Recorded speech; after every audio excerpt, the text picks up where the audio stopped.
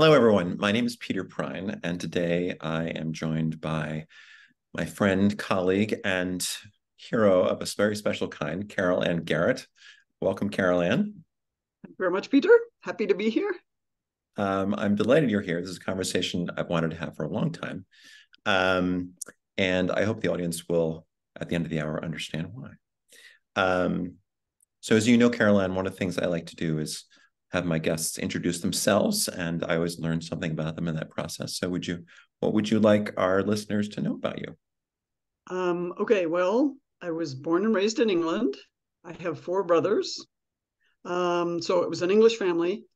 Between my oldest brother and youngest brother, there were only 4 years and 8 days. So there were twins 11 months after me.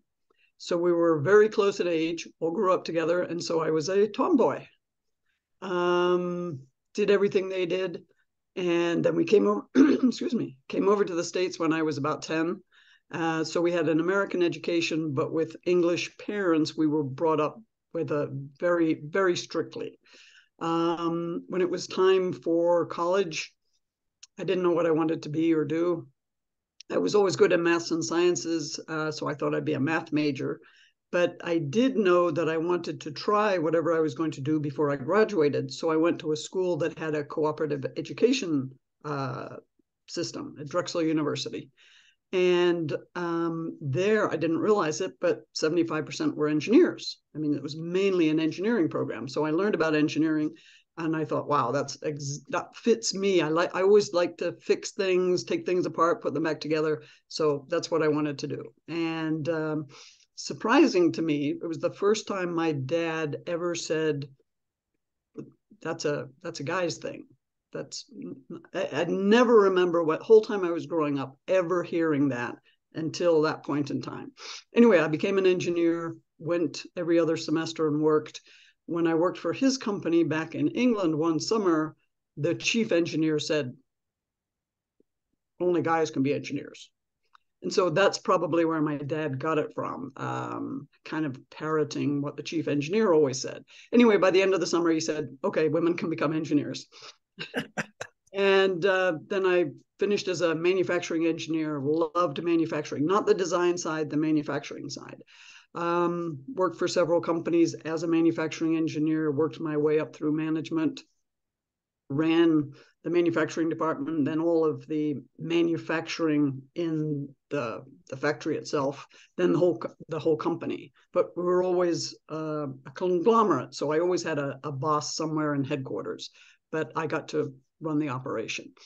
Had a great career, enjoyed myself, retired early, and then flew for the rest of my life. So now, tell us about that. How did you get involved in aviation? What drew you to it? That was my dad as well. He always wanted to become a pilot. And when we moved to the States, there are a lot more opportunities in the States than there are in England. So when everything was settled, he finally started taking flying lessons. A couple of us, one brother and I, both worked at the airport. I worked in the office. He worked out as a line boy, cleaning windows, filling gas tanks. And he was a natural. We both took lessons. While my dad was taking lessons, we took lessons as we earned the money. He was a natural, soloed on his 16th birthday, licensed on his 17th birthday. I was not a natural. I soloed before college. And then after college, I went back to it and got my license and continued doing a little bit of flying, but work got in the way. And then late 90s, I went back to it and just got bitten by the bug the second time. Not as much the first time, but the second time just fell in love with it. And now I fly as much as I can. That's a great story. So one of the things that I think is special about you is your relationship with the disease ALS and how you got involved in fundraising for ALS research. So can you tell us a little bit about that? Yes, ALS is amyotrophic lateral sclerosis, or Lou Gehrig's disease. Unfortunately, my mother died of that. So, I mean, it's a disease that not many people have heard about because it's an orphan disease. But once it's been in the family and you know about it, you want to, or at least I wanted to do something to help. And well, I don't know, I guess you do know now about how it affects the person, but it's the neurons, it's a motor neuron disease. It's the neurons in the brain that quit firing, and then the muscles that quit working. And it tends to start at the extremities. So my mother had a dropped foot one morning. Her foot wouldn't lift up anymore. Some people start tripping, but it usually starts on the legs and works its way up. Typically, after you're diagnosed, you have 3 to 5 years before you die. And it ends up just coming in from the extremities, and you die of lung respiratory failure. But your mind works 100% the whole time. You know everything that's going on. It's kind of like the opposite of Alzheimer's, and you're aware of everything that's going on, and you know that you're losing some muscle function every day, every week, every month. It's getting more difficult. So yes, I lived with or helped my dad, and wanted to do something at the end. My mother chose where all the money goes to, ALS Therapy Development Institute in Cambridge, Massachusetts. So she'd selected that one. And then afterwards, I started doing things to raise funds and raise awareness for ALS. So most people, when they approach something like that, it doesn't occur to them to do something like fly around the world. So how did you make that leap, and what did you end up doing? Okay, well, it didn't just tie in automatically. I didn't say, okay, I'm going to do this, and actually it was never a dream of mine to fly around the world. It kind of just happened. So after my mother died in 2002, my dad decided that he wanted to be reunited with his sister, who had married a Kiwi, a New Zealand guy, after World War II, and she'd moved to New Zealand. She'd lost her husband, and they'd only seen each other once since World War II. So now my dad had just lost my mother, his wife, and he kind of had the need to get back together with his sister. And so I was going to fly with him. He was 80 by then, so I was going to fly with him commercially. And then I just happened to read an article about a Mooney being ferried to Australia. And I already had a Mooney. That was the kind of plane that I had. So I thought, wow, that would be really neat to get my plane to New Zealand, since he'd passed his love of aviation on to me, to get it to New Zealand, fly him around New Zealand, fly him to his sisters, get them reunited. Then he had friends on the east coast of Australia, fly him to Australia, get them reunited, then put him on a plane. And then in the planning process, I thought, I don't want to do the Pacific twice, so I'll just keep going. And that's how it happened. Wow.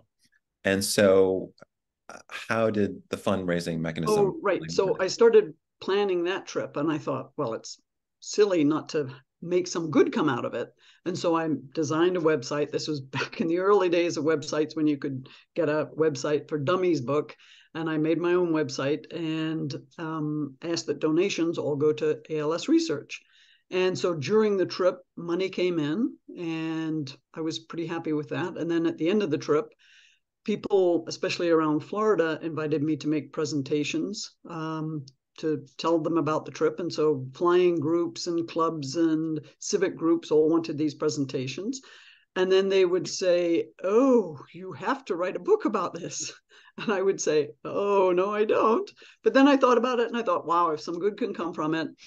So, and I already had all the websites, so I had all the details. And so I put it together into a book, self-published a book, and then did more and more presentations. People bought the books, and I was able to raise about $80,000 for ALS research. Wow, that's So I thought that was pretty good. absolutely. And then this idea kept coming into my brain, and I couldn't get rid of it. And it said, well, if you can make $80,000 for research just doing a flight around the world, maybe you could make more if you set a world record or break a world record. So that's how the second one got started. I looked into it, and the existing world record flying around the world westbound was 54.6 miles an hour. And that's when you consider the time for a world record, the clock starts ticking when you take off from your first airport, and keeps ticking all the time you're flying, all the time you're on the ground, the clock's still ticking. So that's how the speed is so low relative to how fast a plane flies. So I started doing some research. It took 18 months of preparation and planning, and finally figured out how to do it. Recruited a female co-pilot, because if I'd had a male co-pilot, it would have been assumed that he did all the work. So we had to be two women up, two women up front there. And in 2008, December 2008, we followed our plan and did it, and landed back in Orlando with a new world record of 115 miles an hour. Wow. That is a significant increase over the last record. More than double. Yep, we were very happy. And what do you suppose allowed you to make such a significant increase in the record? Very short stops, very few and very short stops. So some people do it more leisurely. We did 8 stops, 9 flight legs. I think there were 3 hotels. Otherwise, we were sleeping in the plane the whole time. So yeah, it's the ground time that's critical. It's not the speed of the plane. Got it. Got it. And then I wrote another book, made more presentations, and we were over $300,000 for ALS research. Wow. That is remarkable, CarolAnn. That is extraordinary. Wow. Well, it's not me, it's the donations that come in. Right. I just had all the fun. Well, I'm guessing not every moment was fun. Can you give us a thumbnail sketch of what it's like to fly around the world? Well, the second one was very difficult, in that it was almost nonstop, very tiring, fatiguing. And that's why the co-pilot that I chose, her name's Carol as well, she has Mooney. I wanted any fatigue reactions to be Mooney reactions. I didn't want somebody with a different plane. When they're tired, they might not react the same way. So we both have Moonies. So when we were tired, we would know how to land, how to fly the plane. So we didn't see much on that one. I mean, we followed our plan. We had people on the ground sending us information, winds, weather, that kind of stuff. But otherwise, it was a torturous trip. Whereas the first one, 7 months, more leisurely, got to stop in lots of places, New Zealand, see friends and family in New Zealand and Australia. I mean, just a lot more fun. So yeah, I tell people, don't try and set a world record. Enjoy when you go, enjoy yourself. Take your time. Most people don't do it twice or even 3 times. So enjoy the time when you do it. Oh, well, that's good advice. So yes, then because I didn't see anything on the second trip, I had to do a third trip. So it was several years later. I did it nice and slowly, eastbound this time, because some people choose west, some people choose east. I thought, I got to see why people go east. And so I tried eastbound, and it is easier across the Atlantic the first time. And then I did lots of time in Europe, Middle East, Africa, Madagascar, which I'd never been to before. Just really enjoyed my time. I had 6 co-pilots that joined me for different legs. So it was fun watching them see and how they reacted to the flights and to the different places. So that kind of gave me another perspective on flying around the world by seeing it through their eyes. So that was a lot of fun. And then what I tell people afterwards is, as you're heading east, you always have the idea of the Pacific in your mind. And it's a huge body of water. And it scares a lot of people. And when you're going westbound, you get that over and done with, and then you can enjoy the rest of the trip. When you're going eastbound, it's always in the back of your mind, worrying you. And many people stop in Australia or New Zealand or Indonesia or Japan, and they get stuck because the huge part is now there. So, I mean, when my time came, I just was New Zealand, Tonga, Christmas Island, Hawaii, and then back to the States. It was still, I found it more difficult going eastbound than westbound because of the huge Pacific. But I had a great time. Came back, wrote another book, did more presentations, and we've raised over $500,000 for ALS research. Oh, I had no idea about this, CarolAnn. No idea. That is absolutely extraordinary. Good for you. Well, thank you. Yes, the difficult part, and I can't imagine being the scientists at ALS-TDI coming up with these potential treatments, thinking they've got it, starting the clinical trials, only to come to the end of the clinical trials and it doesn't prove, there isn't enough statistical evidence that it can reduce the symptoms or stop the progress of ALS. So they go through highs and lows all the time. And I'm happy to donate as much as I can and raise as much as I can, but those people are the real heroes. They're still struggling, still trying to find a treatment. And they'll get there. They will get there. It's just a difficult process. And so, are your books still for sale? Yes, they are. I still have quite a few of them. What are their titles? Did I say I'm not very creative? That's Okay, okay. the first one is Upon Silver Wings, because the wings are grayish silver. So the second one's Upon Silver Wings 2, and the third one's Upon Silver Wings 3. Hey, that works. So I will include links to buy the books in the comments after we do the video. Oh, thank you. Thank you. You're very welcome. Um, so one of the reasons I wanted to talk to you is, as you know, I believe in the importance of gender equality. And I am just interested if you could say a little bit about, what are your experiences of women in the field of aviation generally? There aren't enough of us. Okay. The numbers since back in Amelia Earhart's time are women are 6% of the total pilot population. And it's still 6%. And it's unbelievable. I mean, doctors, lawyers, they're 37 to 40%. Air traffic control has the people that are in the towers speaking to us in the planes, they're all the way up to 17%. But pilots are still 6%. And even worse, airplane mechanics are less than 3%. Wow. So it's a field that hasn't treated women equally, or women don't have the desire to get into it. I think things are slowly starting to change in schools. They're seeing a lot more young women get into schools, learning how to fly. On the radio, I'm hearing more and more women on both air traffic controllers and pilots talking. So it is slowly starting to change, but I think there are a couple of things holding it back. There's the danger. It's still seen as dangerous. I mean, we have millions of flight hours every year. And if there's an accident, it makes the news. Car accidents don't make the news. So there's still that impression by people that it's dangerous. And women really don't do less dangerous things than men, I would say.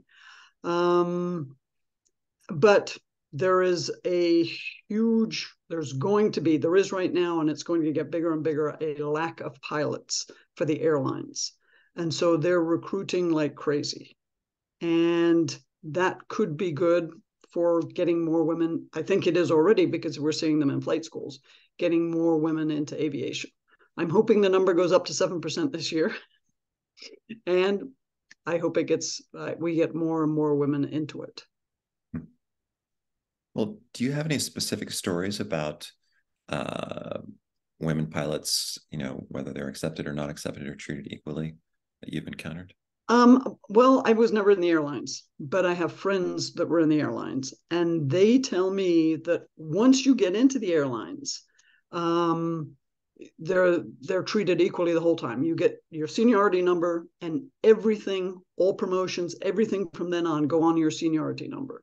All your bids for the when you want to fly, where you want to fly, everything else is based on that number. They say they never felt any inequality the whole time they were with the airlines. So I think that is great news. Yeah. Now, getting to that stage, I think, is difficult. Instructors sometimes aren't good with women students. So I think we still have difficulty getting to that stage. The good news is once they're there, things seem to be okay. Now, I can't say the same thing for corporate pilots or other pilots. I don't know what it's like in those areas. But the airlines, yes, they're treated equally. That is so fascinating to hear. One of the reasons I wanted to talk to you is because I think aviation is a really fascinating case study around gender equality for many of the reasons you've talked about. And, my thumbnail sketch of what it takes to achieve gender equality, whether it's in a profession or a community or a country, is you really need to do two things. You need to increase the numbers, but you also need to make cultural changes. And those are very specific to the specific profession or context. And one of the things that I know you're aware of is that over the last several decades in aviation, particularly looking at airline flying, there has, I think, been a successful culture change, particularly in decision-making in the crew environment, that there were some very spectacular accidents where essentially it was caused by faulty decision-making on the part of the captain, and that really jump-started what people call crew resource management or cockpit resource management, training pilots to think of other crew members as resources. And the research is very clear that if you diversify perspectives, you enhance the quality of decision-making. And, I think aviation accidents have decreased as a result of that. So I'm just fascinated that there's this example of aviation where there has been cultural change, which is usually the opposite, but we still have single-digit numbers. And I'm just wondering if you have any other thoughts about that. Yes, there needs to be cultural change. There are two big air shows, Oshkosh in Wisconsin and Sun and Fun in Florida. And I used to go to Oshkosh all the time, but it interferes with my soaring season.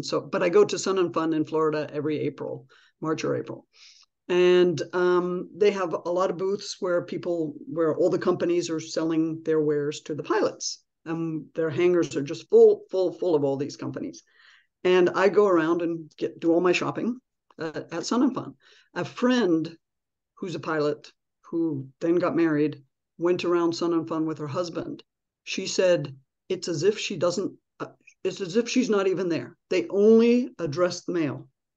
And she can be right there. She can be the one expressing more interest, and they focus on the mail.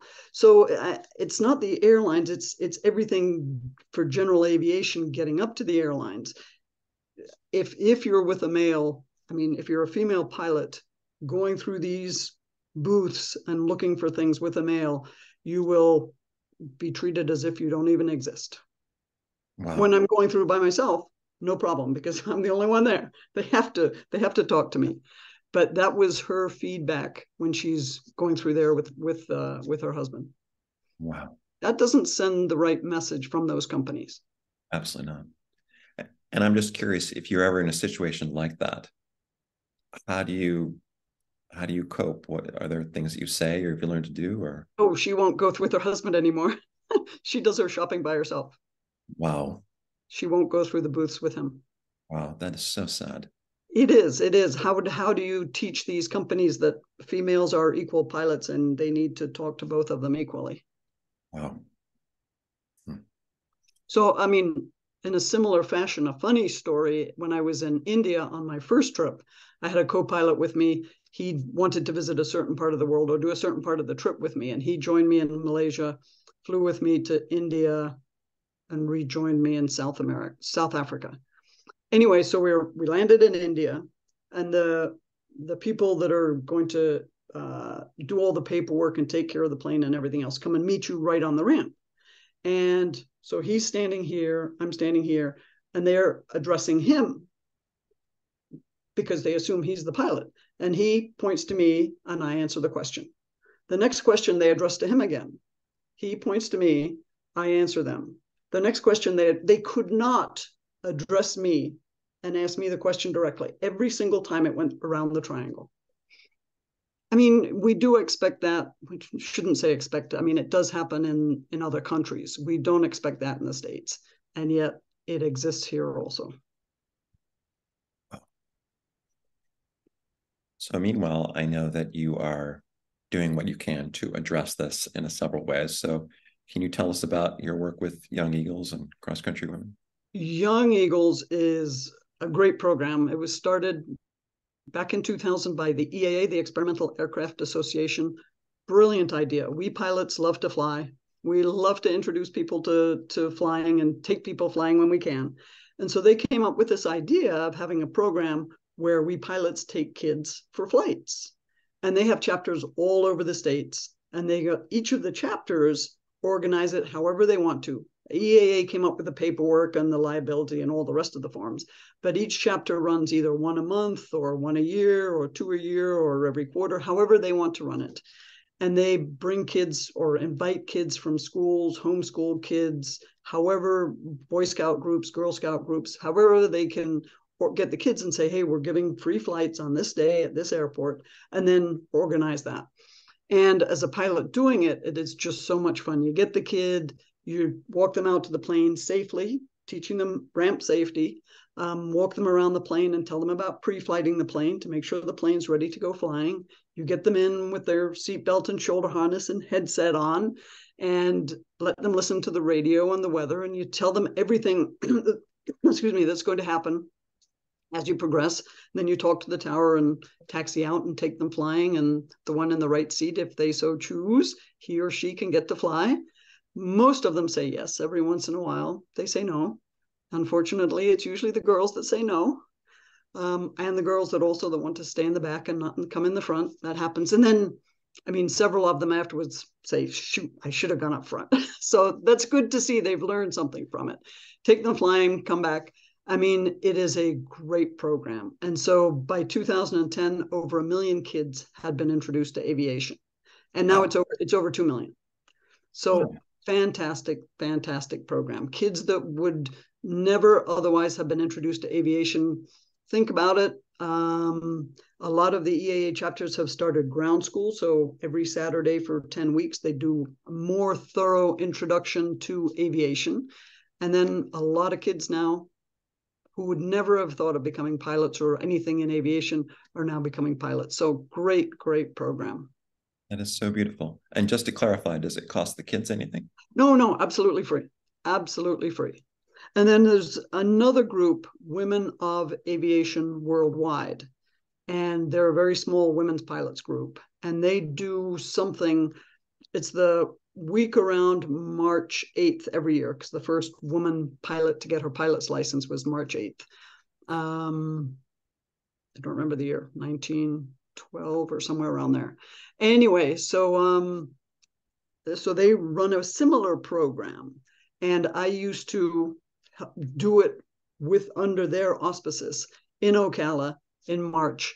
And what we did was we would have a woman instructor running the ground school, telling them about how the planes work and navigation and everything else. We'd have a woman mechanic showing them the plane, the engine, the instruments. We had a woman air traffic controller in the tower that told them all about her job as an air traffic controller. We had women pilots giving them their Young Eagles flight. And then they all came back at the end, and we had a career session where all these women spoke about their careers. We had women military pilots talk about their careers. Police pilots talk about their careers. The airline pilots talk about their. So for a morning, we only had aviation women talking to these girls about aviation. So a little bit different from Young Eagles, where you get 20 boys and 1 girl. This was all girls and all women in aviation. So we kind of pulled the wool over their eyes for a morning, letting them think that it's a women's thing. And I hope it worked.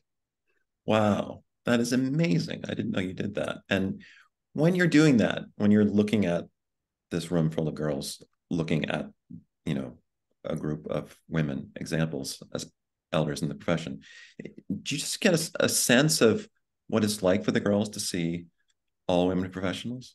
Yes, I think we did pull the wool over their eyes for that morning. They only saw women associated with aviation. It was easier for them to relate, and more questions came when the pilots were younger. The woman mechanic was younger, closer to their age. They could talk to her. Some of the airline pilots were older. We have gray hair. So we're not as close to them in age, and if we could get more women closer to their age, it would have been better. And we did get a few more. But the parents were there at the same time. So especially in the career session, the parents got to hear it straight from the women that were talking, as well as their daughters. So it was good for everybody. That is so beautiful.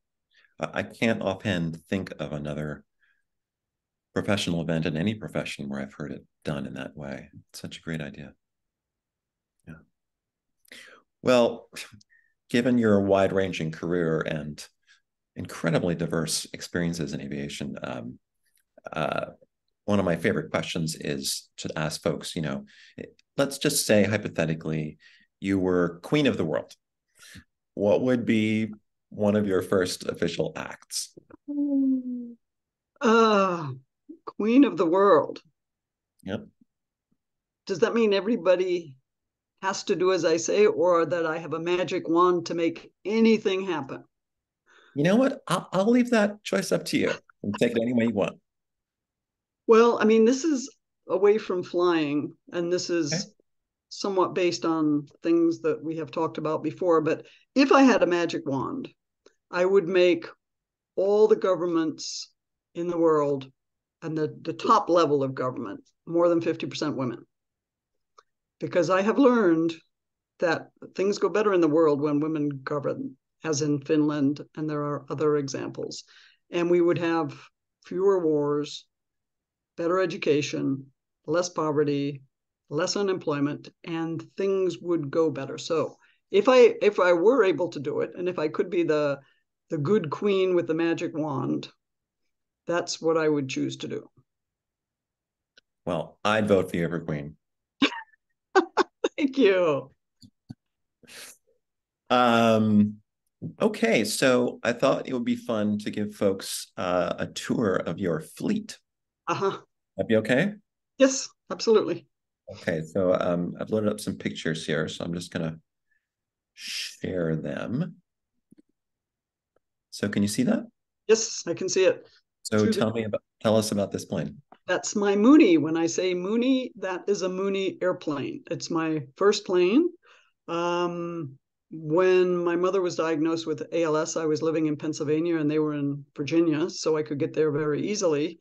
And then my company transferred me to Florida, and I needed to get back to see my mother and help my dad out at least every month. So I searched for and found a Mooney. A Mooney is a very quick four-seater single engine plane. So I didn't look for any other planes. I only looked for a Mooney, found this Mooney, and we've been all over the place together. You So certainly have. yes, initially it was purchased just so I could get back and forth to Virginia to help my dad and see my mother. But since then, we've had a great life together. Now, isn't it true that this is a hangar that's attached to a house? It Uh, is. Tell us about that. I believe it's called an air park. Right, an air park. This one was actually called an air ranch, but Right? air park is more typical. Private airport is another way of looking at it. So every house has its own hangar. Usually, there's at least one pilot and at least one plane. Often two pilots and more than one plane. And you taxi out from your hangar. The roads are also taxiways. The cars have to get off the road and give way to the planes because planes can't back up. That's right. Um, so we taxi to the runway, and then we make our radio calls and take off and land on that runway, and then taxi back to our hangar and house. It is absolutely a fantastic lifestyle. Everybody there is a pilot. Well, at least one member of the family is a pilot. Um, very typically, there is a mechanic on the field, sometimes two or three mechanics. Very often, a number of different people on the field are building their planes. So they have, if you need help, if you have questions, if you need tools, you don't have to buy every single tool you need. You can borrow the tools. There are typically instructors on the field, depending on how many houses and how many people are on each air park. It is a fantastic way to live.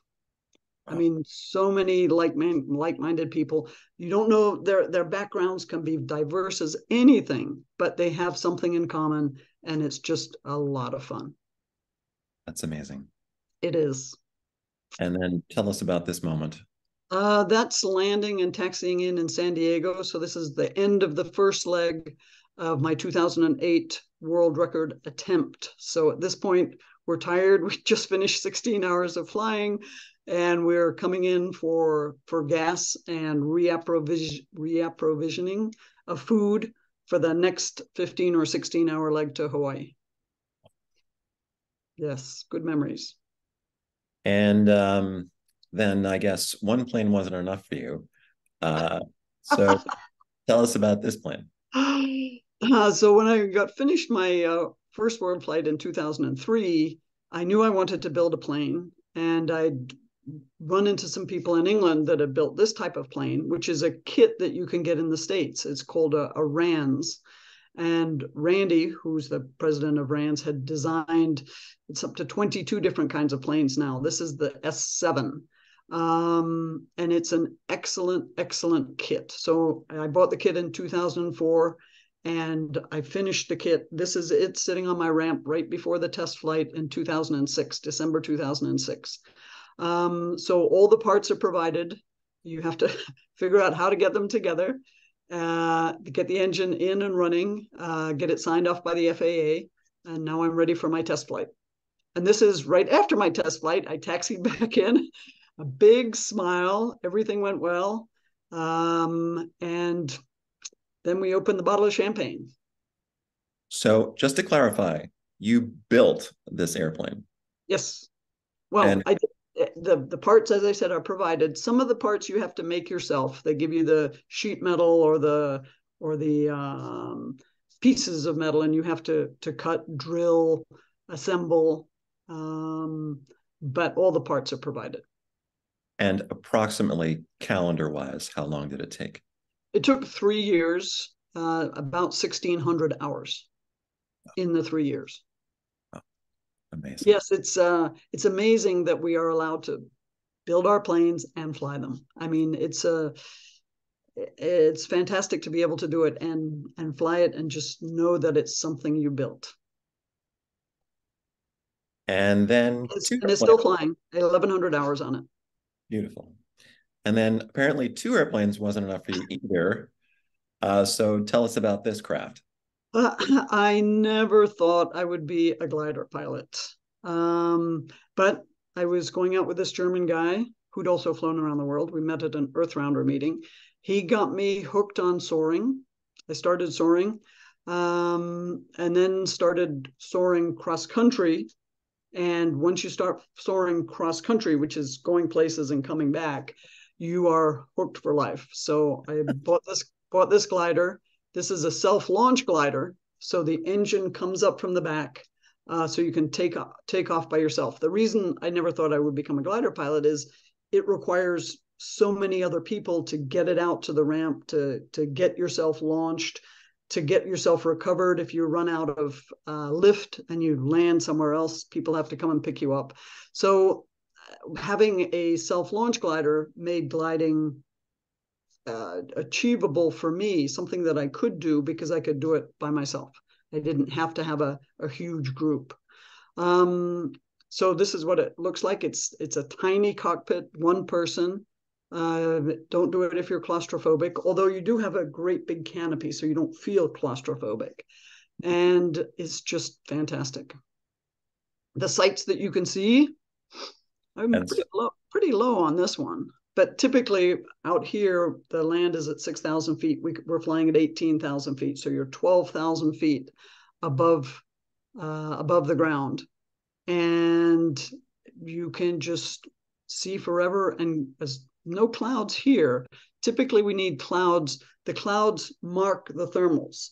So the thermals are made by the heat, the sun heating the ground, and then that gets some of the air to go up. And it tends to be, over here we can see some clouds. So you can go from cloud to cloud with the thermals lifting you up.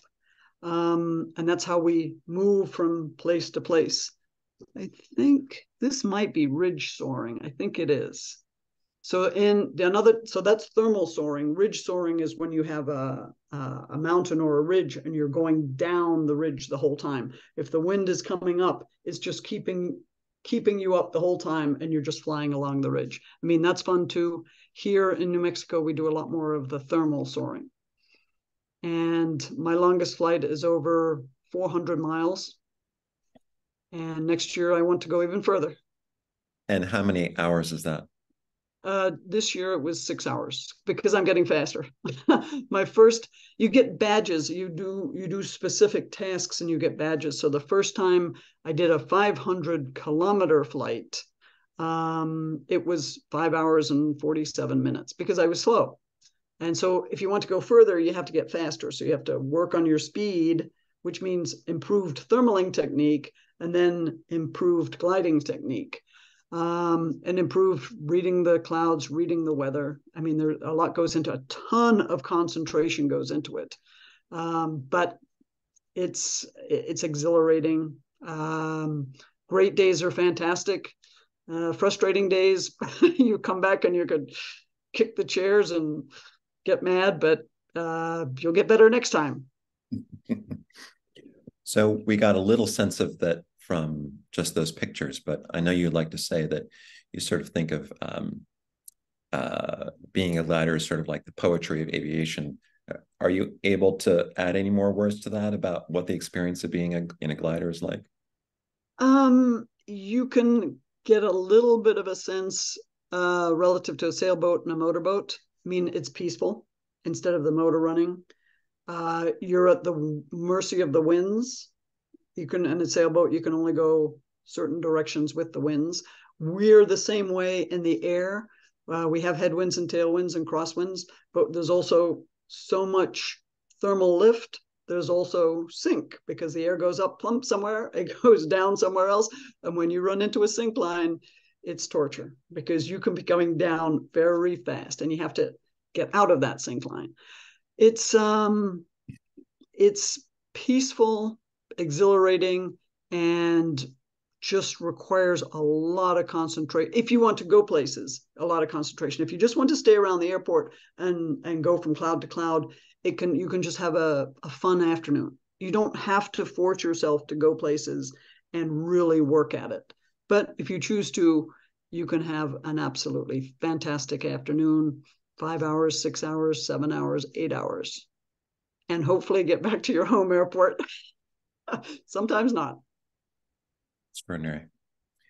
Well, I've just enjoyed so much talking to you. I feel like I knew you pretty well, and yet there's so many things I've learned about you that I didn't know, and leave this conversation admiring even more. And just thinking about, I think just one image that will stay with me is that event you organized with all the career women in aviation and the girls sort of taking all that in. And I just think about how, it's very human to only do the things in life where we see examples of people who look like us doing them.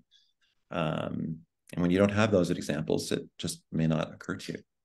And so one of the things I admire about you is I just feel like you're a living example of all of these things. If there's some young woman watching this who's wondering about, can they be a pilot? Can they build a plane? Can they fly around the world?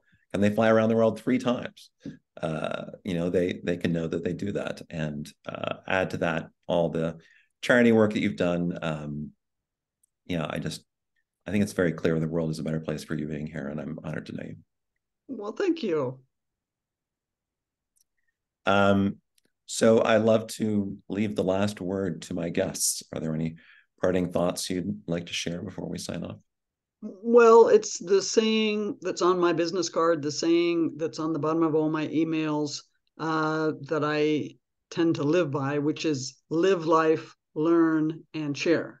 So I try and get the most out of life by living life, learn as much as I can as I'm going through it, and share it through my books, through talking with you, through this time together, share it with other people. Because you're right, they can learn from it and they can maybe choose to do something that they wouldn't otherwise have thought of doing. Exactly. Beautiful words to end on. Well, it's been a pleasure speaking with you, CarolAnn, and I look forward to staying in touch. Thank you very much, Peter. Me too. Take Bye. care.